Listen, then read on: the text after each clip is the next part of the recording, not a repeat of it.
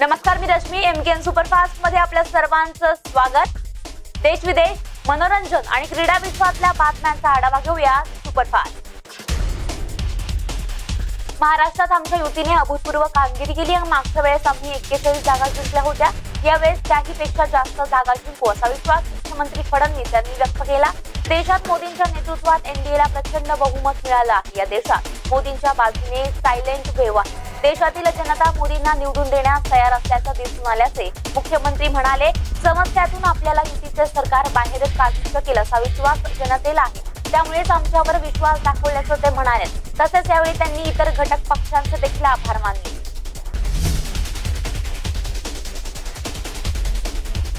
देशात गुरुवारी एकीकडे लोकसभा निवडणूक 2019च्या निकालाची उत्सुकता सगळ्यांनाच लागून होती, तर दुसरीकडे जम्मू काश्मीरमध्ये सुरक्षा दलांनी एका मोस्ट वॉन्टेड दहशतवाद्याचा खात्मा केला।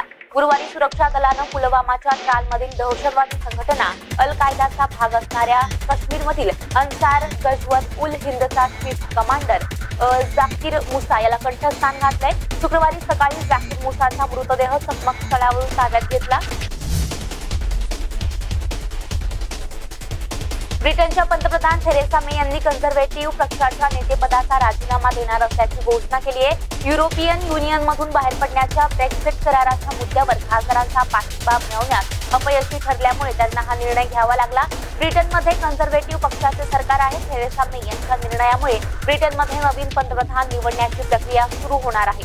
7 जूनला त्या कन्झर्वेटिव्ह पक्षाच्या नेतेपदाचा राजीनामा देणार आहेत।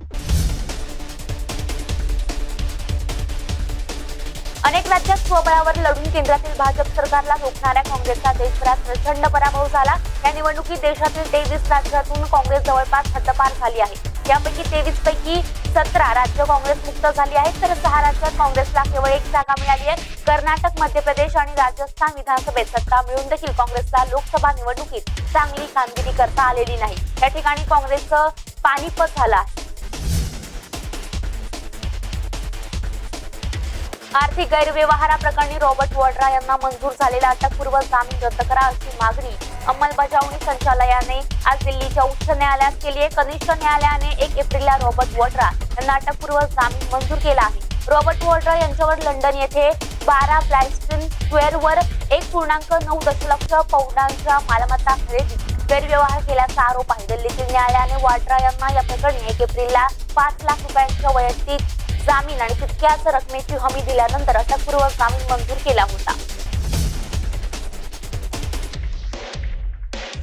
ठाणे लोकसभा मतदारसंघात सलग दुसऱ्यांदा शिवसेनेचे राजन विचारे यांनी विक्रमी 4,12,000चे मताधिक्य मिळवत राष्ट्रवादीचे आनंद परांजपे यांचा पराभव केला। त्यामुळे आगामी विधानसभा निवडणुकीतही आघाडीला शिवसेनेचा गड खेचण्यात अपयश येणार हे आता जवळजवळ निश्चित झालं आहे। राजन विचारे यांचे शिक्षण 11वी पर्यंत झालंय। त्यानंतर आता ही निवडणूक त्यांची 7वी निवडणूक होती। त्या निवडणुकीत आधीच त्यांनी आपण 3.5 ते 4.5 लाखांच्या मतांच्या फरकाने विजयी होऊ असा दावा केला होता आणि त्यांचा हा दावा खरा ठरला।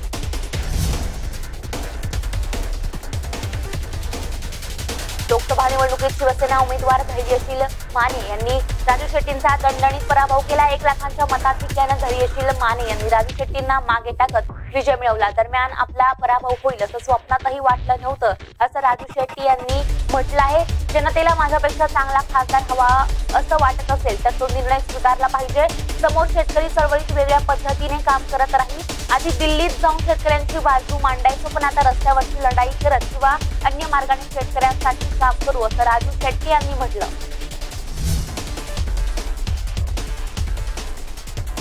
जावई पडल्याचं दुःख नाही तेवढं चंद्रकांत खैरे पडल्याचं आहे असं म्हणत भाजपाचे प्रदेशाध्यक्ष रावसाहेब दानवे यांनी औरंगाबाद निकालावर प्रतिक्रिया दिली आहे। ते पत्रकारांशी बोलत होते। शिवसेनेचा गड मानला जाणाऱ्या औरंगाबादमध्ये विद्यमान खासदार चंद्रकांत खैरे यांचा पराभव झाला। वंचित बहुजन आघाडीचे जलील यांनी या ठिकाणी बाजी मारली आहे। दानवे यांचे जावई हर्षवर्धन जाधव हेही औरंगाबाद मतदारसंघातून निवडणूक लढवत होते, त्यांनाही पराभवाला सामोरं जावं लागलं। लोकसभा निवडणुकीत महाराष्ट्रात एकच जागा जिंकणाऱ्या काँग्रेसला प्रकाश आंबेडकर यांच्या नेतृत्वाखाली वंचित बहुजन आघाडीमुळे जोरदार फटका बसलाय। वंचित आघाडीमुळे काँग्रेस आघाडीच्या 9 जागा पडल्या, त्यात अशोक चव्हाण आणि सुशील कुमार शिंदे या 2 माजी मुख्यमंत्र्यांचा समावेश आहे।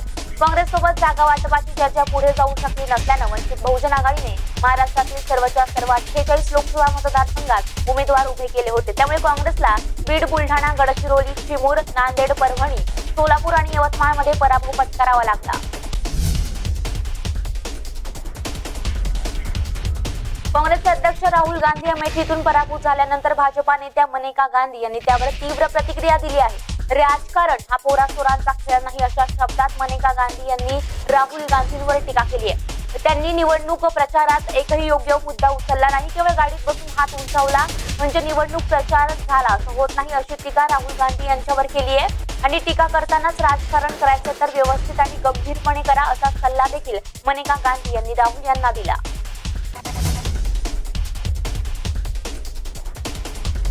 लोकसभा निवडणुकीच्या ऐन तोंडावर विरोधी पक्षनेत्याच्या मुलाचा भाजप प्रवेश यावरून राज्याच्या आघाडीच्या राजकारणात वादंग पेटलं होतं। मात्र भाजपात जाण्याचा आपला निर्णय योग्य होता हे या निकालानं स्पष्ट केलंय आणि वडील राधाकृष्ण विखे पाटील यांच्या मदतीशिवाय ही निवडणूक लढणं शक्य नव्हतं असं अहमदनगरचे भाजपाचे नवनिर्वाचित आमदार डॉक्टर सुजय विखेंनी म्हटलंय।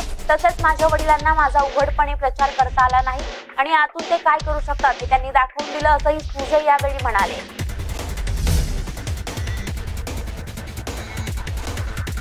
पश्चिम बंगालमध्ये भाजपाला पहिल्यांदाच मोठा विजय मिळालाय। गेल्या निवडणुकीत 2 जागा जिंकणाऱ्या भाजपने तब्बल 18 जागांवर विजय मिळवत तृणमूल काँग्रेसच्या सर्वेसर्वा ममता बॅनर्जी यांच्या तोंडचे पाणी पळवले। दरम्यान सर्व जागांवर विजय मिळवण्याची अपेक्षा करणाऱ्या तृणमूल काँग्रेसला केवळ 23 जागांवर समाधान मानावं लागलं, तर काँग्रेसच्या हाती केवळ 1च जागा आली। भाजपाचे राष्ट्रीय अध्यक्ष अमित शहा यांच्या चाणक्य नीतीचा फायदा भाजपाला झाल्याचं दिसतंय। गेल्या 2 वर्षांपासून अमित शहा यांनी पश्चिम बंगालमध्ये भाजपाच्या विजयाचे प्रयत्न सुरू केले होते। लोकसभा निवडणुकीचे अंतिम निकाल जाहीर झाले आहेत। राष्ट्रवादी काँग्रेसच्या सुप्रिया सुळे यांनी बारामती लोकसभेचा गड सलग 3ऱ्यांदा राखला। त्यांनी भारतीय जनता पक्षाच्या उमेदवार कांचन कुल यांचा 1.5 लाखांहून अधिक मताधिक्यानं पराभव केला। आपल्या विजयाचे श्रेय त्यांनी आपले वडील राष्ट्रवादी काँग्रेसचे सर्वेसर्वा शरद पवार यांना दिले। सुप्रिया यांनी भावुक होऊन शरद पवारांप्रती आदर व्यक्त करणारे एक ट्विट केले।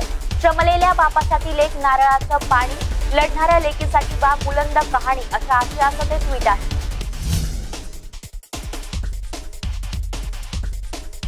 लोकसभेच्या निवडणुकीत वंचित बहुजन आघाडीला सोबत न घेण्याचा निर्णय काँग्रेसला महागात पडलेला दिसत आहे। आकड्यांच्या जुळवणीत असे दिसते की वंचित बहुजन आघाडीमुळे काँग्रेसचे 8 उमेदवार हरलेत। या 8 मतदारसंघांमध्ये विजयी उमेदवारांनी जी आघाडी घेतली त्यापेक्षा जास्त मते वंचित आघाडीच्या उमेदवाराला मिळाली आहे। आघाडी झाली असती तरी सर्व मते काँग्रेसच्याच उमेदवाराला मिळाली असती असं नाही, पण आकडेवारीच्या अधिक पुण्याच्या उत्तरावर कागदावर मात्र असे चित्र दिसत आहे।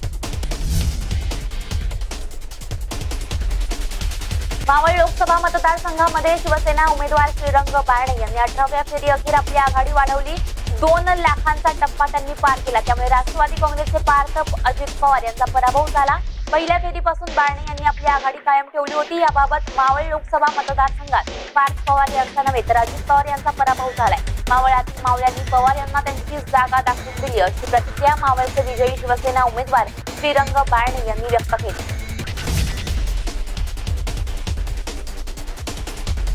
यंदाच्या लोकसभा निवडणुकीत भाजपला देशभरात जनतेने चांगली साथ दिली आहे, त्याच प्रमाणात पुणे जिल्ह्यात देखील दिली आहे। मात्र यामध्ये बारामती लोकसभा मतदारसंघात आमची ताकद थोडी कमी पडली असं मत पुणे लोकसभा मतदारसंघाचे नवनिर्वाचित खासदार गिरीश बापट यांनी पुण्यात आयोजित पत्रकार परिषदेत मांडलंय। यावेळी त्यांनी जिल्ह्यातील राजकीय घडामोडींवर देखील भाष्य केलं।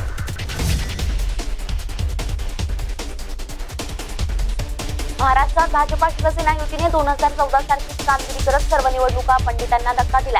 त्यामध्ये दोन्ही पक्षाचे नेते आणि कार्यकर्त्यांची मेहनत आहेच, पण एक छुपा हात देखील विजयामागे आहे। हा हात म्हणजे प्रकाश आंबेडकरांचा। त्यांच्या वंचित बहुजन आघाडीमुळे राज्यात काँग्रेस आणि राष्ट्रवादीचे अक्षरशः पानिपत झाले। लोकसभा निवडणुकीपूर्वी काँग्रेस आणि राष्ट्रवादीच्या नेत्यांकडून ही भीती खासगीत बोलून दाखवली जात होती। आघाडीने आंबेडकरांना आपलेसे करण्याचा प्रयत्न केला खरा, पण त्याला यश आलं नव्हतं। निकाल समोर आल्यानंतर ही भीती अखेर खरी ठरली।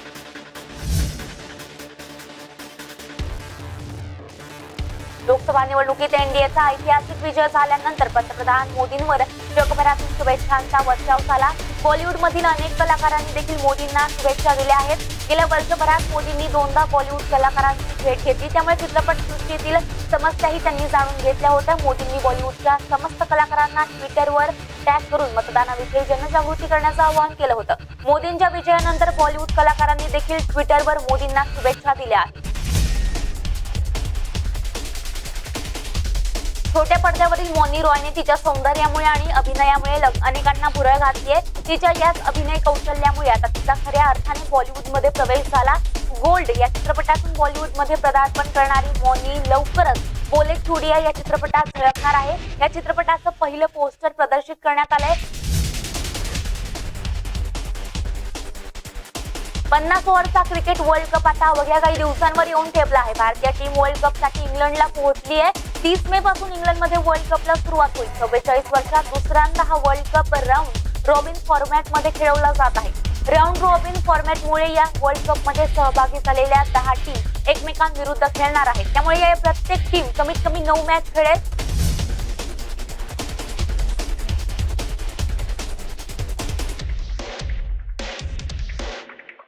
तुर्तास एमकेएन सुपरफास्ट मध्ये वेळ झाली आहे इथेच थांबण्याची. ताज्या अपडेट्स आणि घडामोडींसाठी पाहत राहा फक्त एमकेएन, प्रतिबिंब वास्तवतेचं. नमस्कार.